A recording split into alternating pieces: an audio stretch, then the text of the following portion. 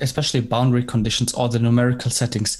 Where do you see the biggest problems there? What do you think in your case, maybe when you started, what was the biggest issue for you? Was it more boundary conditions? But I think it's more intuitive, right? You have an inlet, you have an outlet, you have the walls. It's kind of physical, you understand it. But what about the numerics? What do you think there? And both are very difficult, because I know there are boundary conditions, fixed value, zero gradient, and nu t wall function, k, q, r wall functions, and then newcomers are confused by them. I mean, after a while, you get the combination of the pressure boundary condition and the velocity boundary condition, but still for newcomers it's difficult to understand, especially turbulent inlet. That is what can be a bit difficult to grasp, but actually it is very simple. And for example, I am currently on a simulation project on Patreon where I really like to concentrate on the case setup and initial and boundary conditions. So it is really just test those, and I really try to describe that on YouTube and also on Patreon. What is behind the boundary conditions, and I think the boundary conditions are nicely documented in OpenFOAM. So if you find out the path where you can find the boundary conditions in SRC and then finite volume, then you can. There is a big collection of boundary conditions, and if you open up the header file, there is usually a very good description what those boundary conditions do. Now the numerics, that is a bit more advanced, and I mean, for newcomers it really just boils down to first or second order discretization schemes, because everything else is a lot more complex.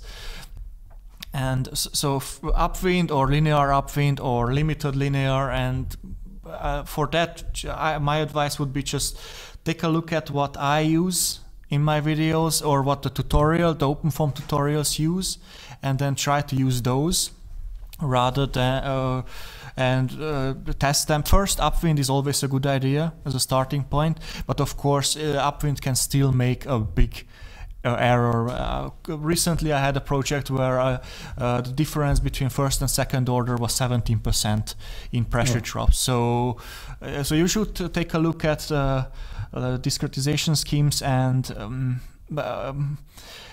so you might have heard of grid dependent study.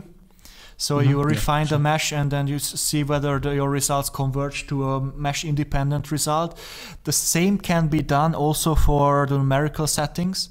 So to see what is the change in pressure drop or the outflow value, whatever you are interested in, and then change the numeric settings and see how they whether they change.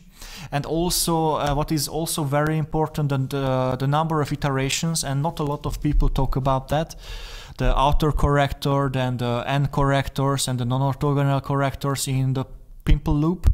So if you have the time, then it's just one setting, it's just one number or two numbers that you change, and then you make a parameter study, especially what I mentioned with a small case, where you already set up your physics, and you have a small case setup where you can run the simulation in 15 minutes. Then you can run 10 simulations with different numbers of outer correctors, and then see do those the increase of iteration number change your results.